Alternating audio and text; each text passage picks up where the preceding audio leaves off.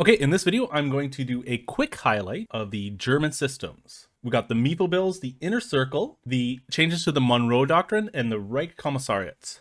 I'll leave a link in the description to the dev diary and include chapters for everything here. Okay, first off, the MEFO Bills. So currently in Hearts of Iron 4, the MEFO Bills are a buff and a debuff. The changes kind of happen a little bit automatically. There isn't really a whole lot of micro you can do for it. It's basically just down to like timing when you take over Austria and, you know, do Sudeten and things like that. It looks like we're getting some changes to this and things that we can actually, like focuses that we might actually be able to take to change this.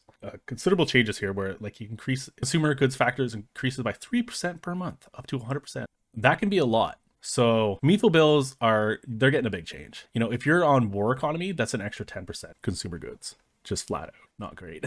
Okay, but it looks like we have some things here like autarky, and then we've got institute price controls. And it looks like you can actually reduce the increasing factor by 0.5. We have some options here where we can use a bit of political power probably to change this and give us other debuffs or other buffs or debuffs.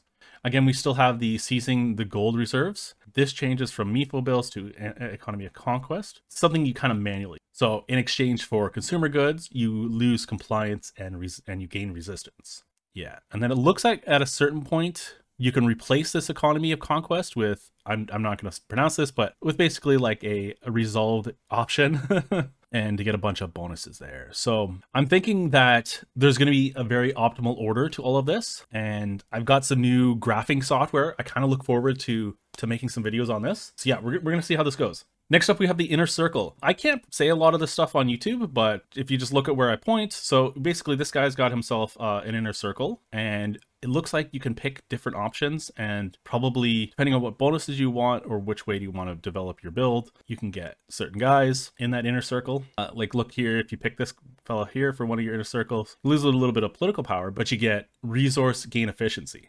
Only 3 can ascend to the inner circle at the same time. You can swap them out depending on your current and futures needs. Okay. Yeah, and some of these are pretty good. Like production efficiency cap, growth, these are very, very good options. Surrender limit, and, you know, although offensive war stability modifier, yeah, that's quite good. But also, it looks like one of the reasons why you would do this is you can swap out this guy. Yeah, who needs the low-life scumbag anyways, right? Surely. Yeah. My big thing was I was hoping that you could do this on the other branches too, because like this is a cool feature and I'd like to see it on more countries or alternate history branches. I don't know if they actually did it because it does seem like this is a lot of content, and I have a feeling they didn't do it for the other branches. You know, obviously this is the German DLC, so you know, historical path is going to get the most content. The next one we have is the Monroe Doctrine. So there are changes. There were some with Trial of Allegiance. With the Monroe Doctrine, it's now kind of expanded. So, you know, the USA is trying to keep peace in the Americas, but it looks like Germany is going to have the option to do. Oh, actually, it's a little bit better than our current one. So it's currently there. It looks like you get some, like, honestly, this is a much better focus than we actually have.